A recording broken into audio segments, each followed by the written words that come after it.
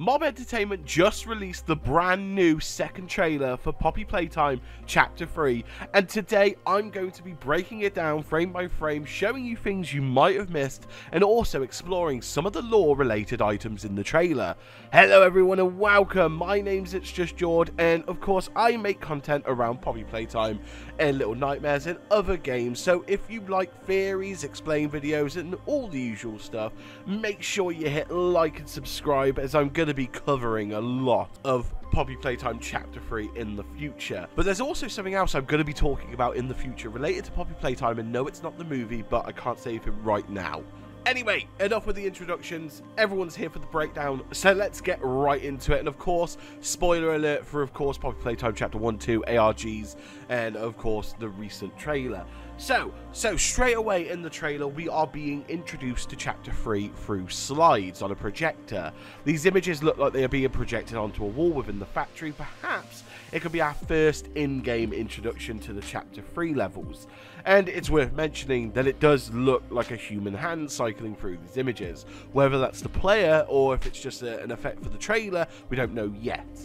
In the first slide, we see a few employees in hazmat suits watching over children sleeping in their beds, or what I assume to be sleeping. In the slide, we can see a few of the children's faces are scribbled out.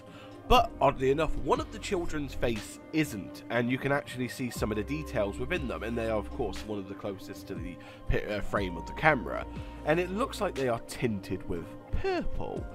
What I think is going on here is that these images is showing us that Playtime Co. are monitoring the children while they are asleep, due to the usage of the gas and of course research. Perhaps they are checking for any reactions or changes in children as they sleep.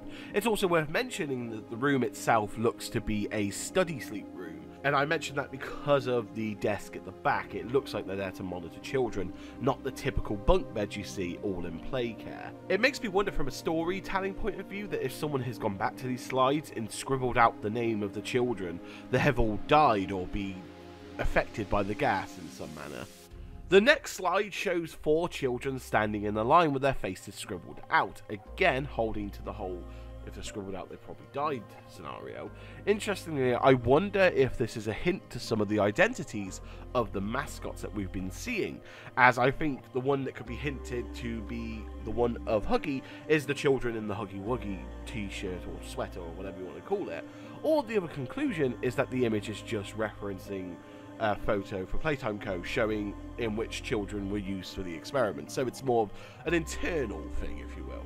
The next slide tells us more about Experiment 1188 and the Bigger Bodies Initiative.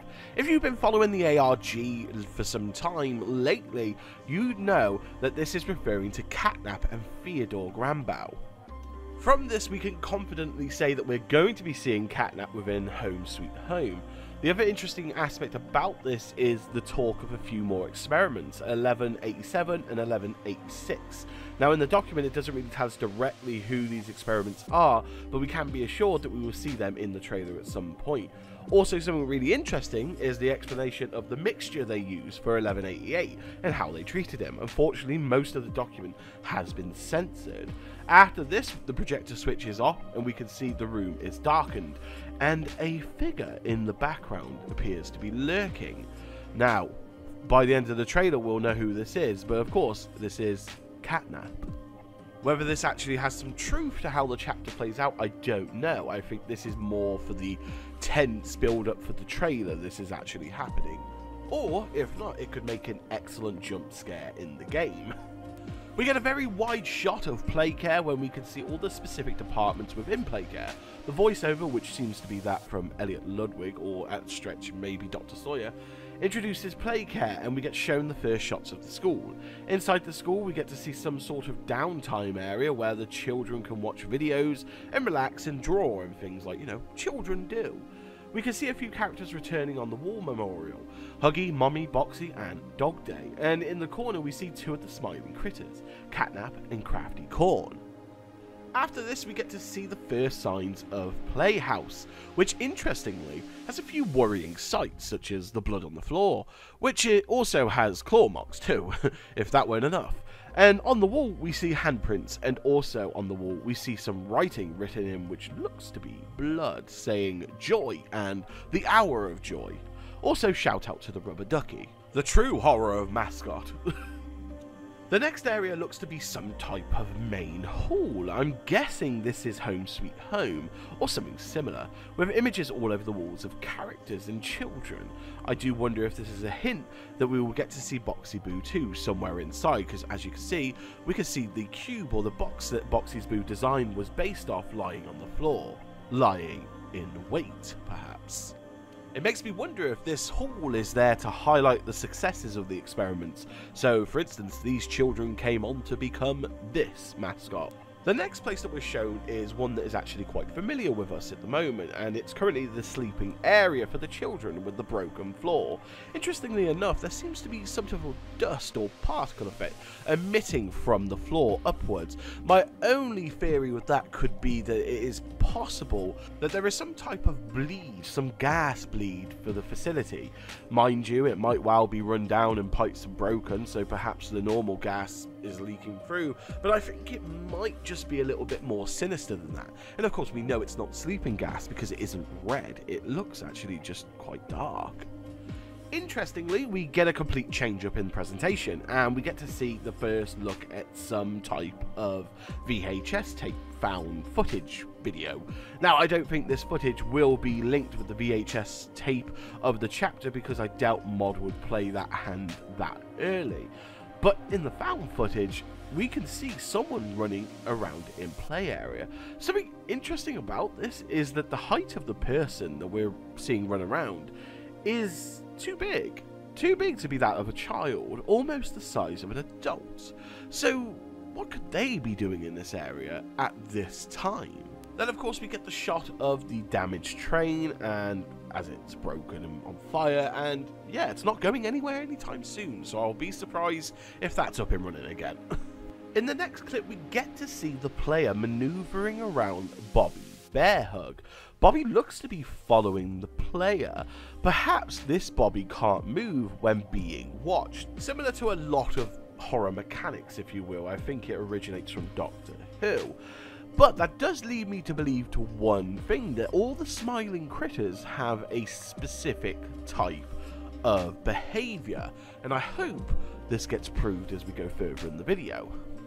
After this we see that the player picks up an additional hand, which is a flare gun. We get to see the flare gun in action in the next scene, where the hand fires a flare in the darkness, revealing that Catnap is watching us in the dark, stalking us in the darkness like prey. After this we get to see the whole map of Playcare, showing us the layout of each building. The trailer provides us with enough information to actually explain every part of the area. So let's start with the toy store. Every child should have a toy, and every child of Playcare can find one here. Home Sweet Home, a place for rest and relaxation after a long day of learning and play. Playhouse, made for play and imagination, the place for fun in Playcare. School, the place where all children of Playcare come to learn and grow. Now, unfortunately, for the counsellor's office, I couldn't actually get a good shot of the text, so I'm going to have to give that one a miss. Although I imagine it won't be as exciting as any of the other ones. After this we get to see more use of the green hand logic and blueprint with the effect of the electric puzzle, and a visual hint to what we're going to have to combine those features. We also get to see the purple hand in action, pushing us away from the floor. We did on this channel predict that was going to be in chapter 3 after some of that tag footage came out about Project Playtime, and I'm very glad that we did cover that, because as you can see, it's now paid off. We then get to see the rest of the found footage from the start, where we can see a large creature patrolling the area, and of course, it's Catnap, which is alarming. After that, we see a brand new way to use their hands. It looks like a type of hand turret, or hand cannon, or where we can use it to power certain switches. We also get a cool shot of the player throwing a fuse or something similar into a power unit. It looks like the puzzles are going to be very creative this time round and really utilise the hands and their different abilities and features, and I am all for that. I think Poppy Playtime could go various ways with the amount of hand mechanics they have. Like currently, even with Chapter 3's announcement, they could do so many interesting puzzles, and this just adds fuel to that fire, and I am all for it. We get to see the player using the flare handgun again, lighting the way forward to reveal what looks to be like some sort of campfire. Now, I'm going to have to double take that one, but it looks to be like some sort of campfire. After this, we get to see inside the councillor's office and have a peek at who runs the areas, all while using our new gas mask. We could also see a new Daisy poster and a few doors that have names on them and their respective departments. The first one that comes to view is Nate Carpenter, the head of gas production. We also see the head of the Playhouse, Greg Vito. Please forgive me, I have no idea how these names are pronounced. And one tricky one that was quite hard to make out, head of Home Sweet Home, is, I think, Lisa Bouton. Again, name pronunciation probably isn't 10 out of 10, but I really weren't expecting it. Lisa's last name is debatable, as I've tried making the image as clear as I can, but from the tear and the blur, it's really hard to get an actual read about it. After this, we get to see Barry with an upgrade to Formula 1 being used as a door opener. But after this, we are shown the Hour of Joy VHS resting on some type of table with blood splattered on the floor. And then we get another shot of Catnap running after the person videoing the found footage, which is really scary, because one of the things I've noticed about this VHS or this found footage thing is Catnap is just so large. It makes me wonder if the people that were being chased by Catnap could actually find refuge in the children's play area because Catnap couldn't get in there. So it might be interesting to see in the full game. Then we come to my favourite part of the trailer. I was gobsmacked when I saw this character. I could not, I really wanted to talk about this from the moment I knew about the trailer. And wow, I think I do have my new favourite character in Poppy Playtime. But this character was lurking in the darkness, moving only in the dark, which again, I believe is another Doctor Who enemy trait that Amber actually hinted towards in the Discord. This looks to be taking place in the school, but what is this toy? And I don't even think it is a toy. I think this person, or toy, is in fact one we've already seen through the children with the drawing. The one that looks similar to a moth, with some antenna coming from her head, or antennae. She looks to be quite feminine, with long wavy hair, and this is actually quite something big, because I actually theorise that this creature might be the first time that they've managed to be able successfully to merge an animal and a toy. And I think this is because we're looking at the moth creature, the one that was drawn in one of the reports from the children and the one that the counsellor saw. I think this creature is going to have a very big role to play within the school. But if you really want to whack on your tinfoil hat, my exaggerated theory that perhaps this could be Molly Ludwig. Just remember, you heard it here first, because I haven't got time to go into a video for it, but I have a strong feeling that could be Molly Ludwig.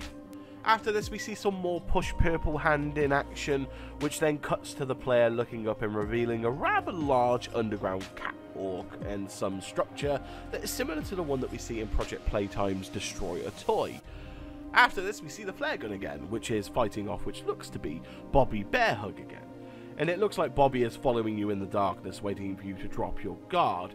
And again, this is what we saw in the ARG. It was footage of Bobby patrolling the area. After this, we get to see Kitty and Poppy. It looks like they've been looking after you, or have saved you from some type of critter perhaps. Poppy looks like she's holding onto a flashlight, and from the stance it does look like they are trying to help you. One thing I did notice about this is how bloodshot Poppy's eyes have become. Now, can a doll cry? Don't know, find out chapter 3. But it does seem to be overly bloodshot. Now, I swear this wasn't the case in the first chapter or the second chapter, but whether this is intentional, I don't know. I suppose we'll have to find out. After this, the player finds himself running down a corridor with the words "help" written on the wall. Then we get to see the first look at Huggy Wuggy returning, but I don't think this is Huggy. I think what's going on here is you're looking at the Nightmare Huggy. I think in this scene you are hallucinating from the gas, and you imagine Huggy returning to chase you, and that's why his proportions are exaggerated and his face changed completely, and the model just looks too clean to be down in this area for so long, but perfect to be some type of hallucination. And going with the broken pipes from earlier, that leads into that quite wow. But it is so cool to see Huggy returning in some aspect. Then we get the last shot of the found footage VHS of the person falling over. And then we hear someone voicing over all that awaits you. And I think this is referring to the employees in the hazmat suits at the start. I think this is the kind of thing they would whisper to the children while they went into their deep sleep. And then the big blockbuster moment, he is revealed to us. Catnap, standing larger than any of the toy we've seen so far, with piercing eyes as he stares into our soul, ready to take our life with those unfortunate combination of legs and body shape. What I do find interesting is that if you look around Catnap, you can see another type of gas that seems to be leaking and distorting your view. Could this be one of the elements that have really tripped out Playcare and begun its descent into madness? Perhaps it was this leak of gas, and as well as the normal manufactured gas from Playtime Code, was what created this whole outburst. But there is also something even more interesting. See, after hearing the end of the trailer, I notice when Catnap appears, the audio doesn't seem to sound right. And with a little trickery, I have found the hidden messages. They all seem to consist of a sentence and then someone screaming or crying in connection to it, as a result of the words of the examiner, if you will. When the clip with Catnap is played in reverse, the messages can be heard. But I will have a follow-up video that comes out right after this one talking about it in detail, so I will pop a link to that in the description so you can hear it, because I go through over what it all means and, you know, exactly what you can hear. I let you hear it first and let me know what you think and all that jazz. Now that all the video has been talked about, there is one other interesting aspect of this trailer. Now, of course, the voiceovers are an important part of these trailers, and of course they build tension and, you know, get you excited for everything that you're seeing. But there are some things in particular that I want to talk about in relation to the voiceovers, and that's there are two children in this trailer. Of course, we can hear Elliot Ludwig and, of course, probably Harley, I'm guessing. But more importantly, we hear the voice of a young, what I'm going to assume is a boy, and also, of course, Poppy. You can tell those two voices are different because they are just in tone and pitch. But the other child's voice we aren't familiar with, and I want to tell you why. I think the child we are listening to in the trailer, warning us about he uses his church, his hunting ground, I think that is Theodore. And I say that because I reckon we're going to be hearing some of the past recordings of Theodore's experience merging with Catnap and the experiences he had with Experiment 1006. I think we're going to hear from the counsellor, as well as some of the damning reports from the office, about Theodore's experience and how all that played out. And I think what we're hearing is exactly the snippets from those tapes. And I think it's just describing how it's all going to go south and how it started. But anyway, let me know what you think in the comments below. If you think I've missed anything, or is there something you've noticed, let me know in the comments below as well. I love to hear your ideas and theories. But with that being said, have a lovely morning, day or night wherever you are in the world. And remember, if you enjoy Poppy Playtime content, theories and all the works, make sure you hit subscribe and try to help me reach my 100k target this year. It'll be real greatly appreciated. But with that being said, have a lovely morning, day or night wherever you are in the world. Stay safe, and I'll see you all in the next Poppy Playtime theory video.